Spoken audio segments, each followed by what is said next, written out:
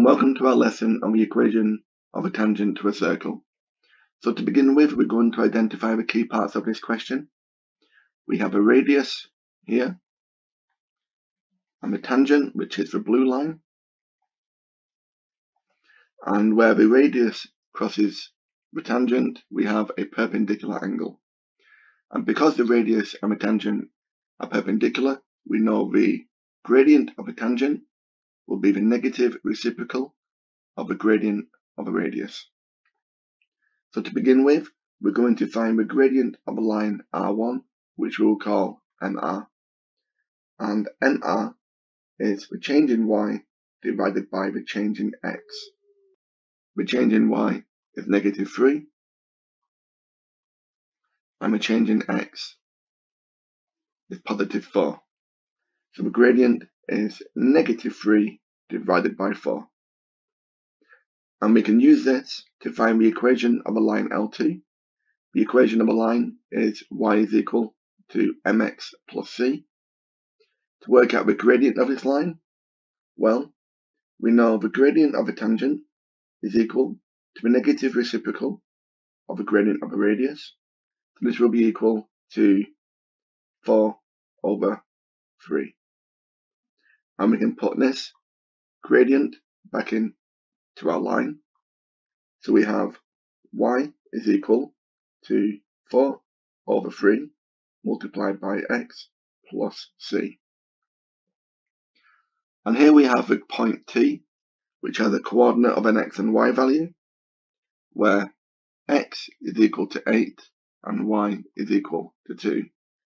And we can substitute these values back into our equation. So we have 2 is equal to 4/3 times 8, which is the x, plus c. And I'm going to multiply every term by 3, so these will cancel. So we have 6 is equal to 4 times 8, which is 32, plus 3c. And take away the 32 from both sides. So I have 3c is equal to -26. So c will equal -26 divided by 3. I can now put this intercept back into here. So y is equal to the gradient, which is 4x/3, minus the intercept, 26/3. And this is the equation of a line L1, 4x/3 minus 26/3. Okay, let's try the next question. Okay, so we're given the point P at coordinate 3, 4, lies on the circle x squared plus y squared is equal to 25. You want to try and find the gradient and the equation of your line L1 by pausing the video, and you can resume it when you're ready. Okay, so we know point P is at coordinate 3, 4, and we're going to find the equation of a line L1, and the equation will be in the form y is equal to mx plus c. So to begin with, we need to find the gradient.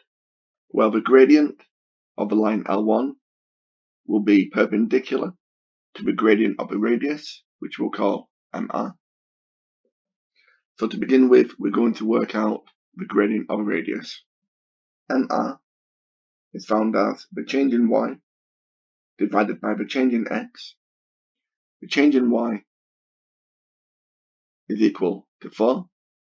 The change in x is equal to 3. So the gradient of a radius is 4/3. We can use this to work out the gradient of line L1, which we'll call mt, t for tangent. And this is equal to the negative reciprocal of 4/3, which is equal to -3/4. So we can put this gradient into here, and we have y is equal to -3/4 times x plus c. And we know at this point x is equal to 3 and y is equal to 4. so we can substitute these values back into our equation.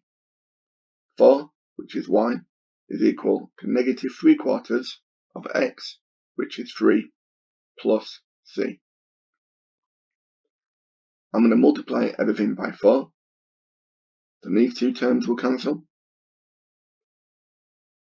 So we have 16 is equal to negative 9 plus 4c. I can add the 9 to both sides, and these will cancel. So I have 25 is equal to 4c, so c will equal 25 over 4. I can put this intercept back into our equation. So y is equal to the gradient, which we know is negative 3 over 4, x, plus c, which is 25 over 4. And this is the equation of a line L1. Okay, thank you very much for watching. I hope you found that useful. Thanks again, and take care.